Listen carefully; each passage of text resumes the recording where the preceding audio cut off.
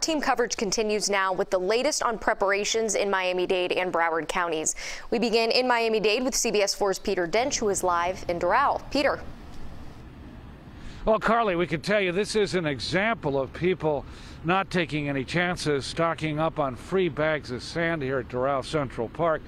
This will be open until 7 tonight unless they run out of sand first. Meanwhile, Miami-Dade Mayor Carlos Jimenez says everyone should have a plan. Preparations for the approaching storm take Will Tovar to this Doral Park to get free sandbags. We're trying to, prevent problems at home.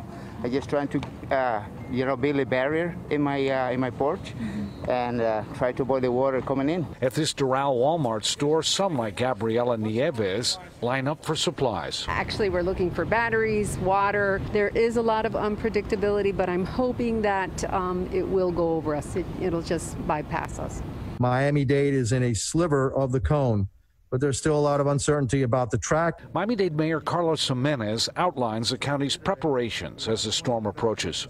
We have 20 evacuation centers on standby. They're not open, should we need to open them, and we will have them set up with COVID-19 safety measures. It's really too early to tell yet, so we're closely monitoring the situation.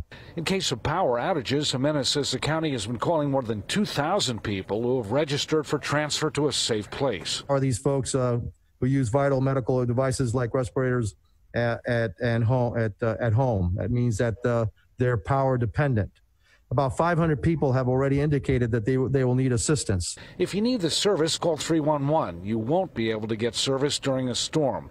The county has also temporarily shut down all coronavirus testing sites and will also be closing all parks, marinas, and golf courses by 8 p.m. All other Miami-Dade services continue normal operations. Even though the storm is not what we saw with past hurricanes like Irma in September of 2017, Jimenez wants you to be prepared. Even though, again, it's not a huge storm, it can cause damage. Make sure your hurricane shutters and battery-powered radios are in good working order. Everyone should have sufficient food and water for each person in your home to last at least 3 days and up to a week. You can just fill up your containers with water using the tap. Jimenez also urged restaurants to secure their outdoor dining areas, including taking down any temporary tents or canopies.